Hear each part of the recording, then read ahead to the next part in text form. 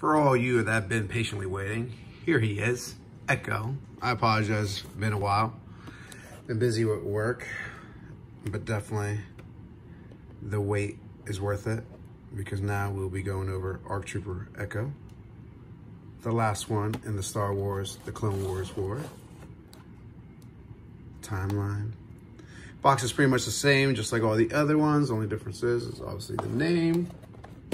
Now, to me, this is a premium price figure because look at all the different accessories you get. 2 pistols, the rifle, the regular blaster, obviously a detachable helmet. Like, you tell me to pay $24.99 for this, I'll give it to you all day. The other ones, not so much, but obviously Hasbro got my money anyways. But, well, like I said, this is Gonzo. This is the unboxing. And like always, please like, subscribe, share the video, share some comments. Let me know what you guys are thinking. And let me know if you guys have it. All right, well, you know what we do on this show. Let's get him out of the box. And here he is, out of his package. Let me tell you, he is just awesome. Superly awesome. Yes, I said it. I made up a word, superly. And I didn't notice, but that's cool, that little backpack he has here. It's not detachable, it's just fixed there, but awesome. And again, like I said, comes with a little blaster, your typical blaster that pretty much almost every clone has, and then his long rifle. Nicely detailed, all black molding, plastic. Yeah. So one thing I would have to say is that he only comes with 1 pistol hand. This hand was a regular hand, but as you can tell, what I did was, I don't know if you can tell, but I took a razor and just pretty much slid it down so that way he can grip it perfectly, which isn't too hard. Just be careful if you're going to do that. You don't want to cut too far deep where the plastic becomes flimsy and just rips off, and you obviously don't want to cut yourself.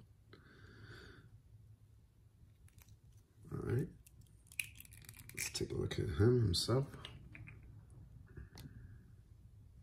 Just awesome. Nice texture on the hair. Looks down pretty good. A little restriction going up, but shirts will be a lot more with the hair, with the helmet on. He's got some decent tilt. Now, obviously, his movement up is going to be restricted because of this cauldron here. The same thing on this side, but for the most part, looks like he gets it pretty high up there. No bicep swivel though, but we do have, I don't know, just the single elbow, rotating wrist.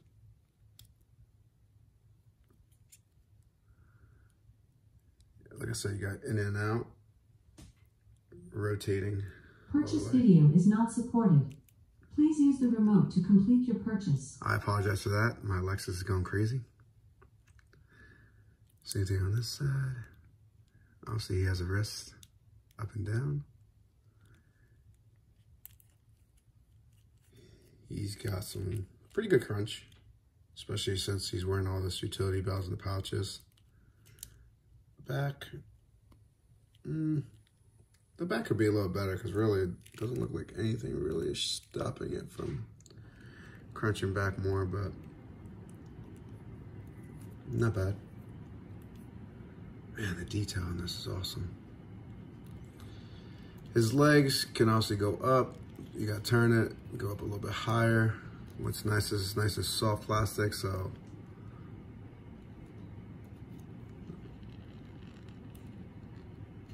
it would have been nice if that knee pad is free spinning, but it looks like it's casted and stuck right there.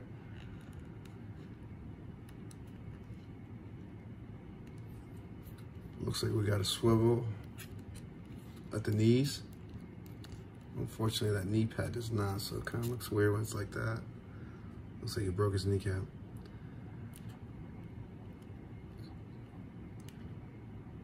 Also, your toe heel action. Not so much heel to the casting here. Pretty decent toe action though. Yeah. Overall, I'm very happy. Enjoy it. And with the helmet, here's the helmet. Nice detailing on his helmet.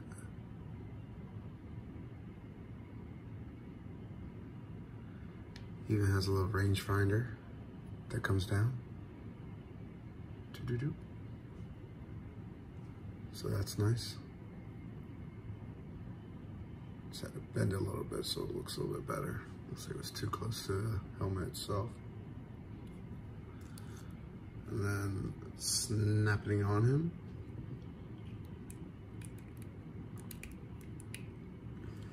Here he is. Again, decent up looking.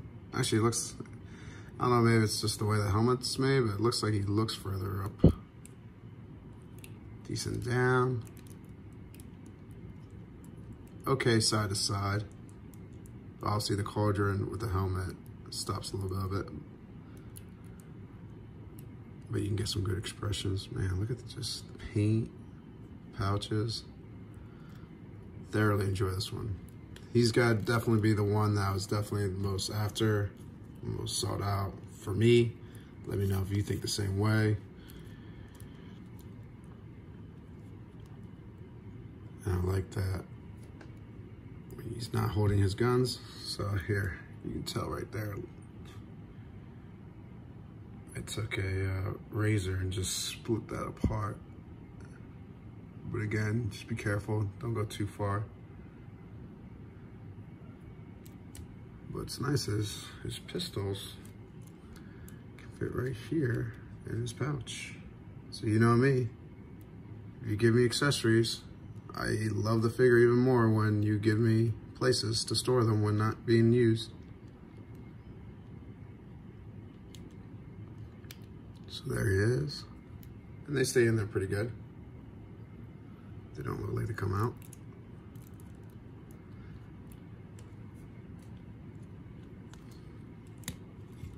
So that way, if let's say I want to get the rifle in there, his pistol's all nicely put away. Now here he is with his rifle.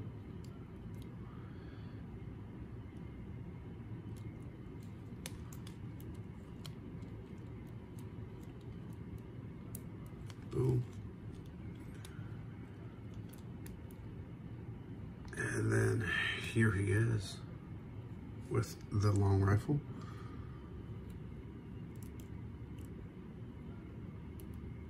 Ooh.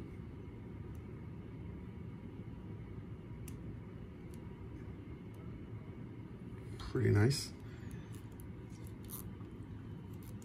So yeah, definitely love this figure. Super glad I found him. He's gotta be probably the last one I found. He was a little harder to track down, but hey, got him. So there he is, people.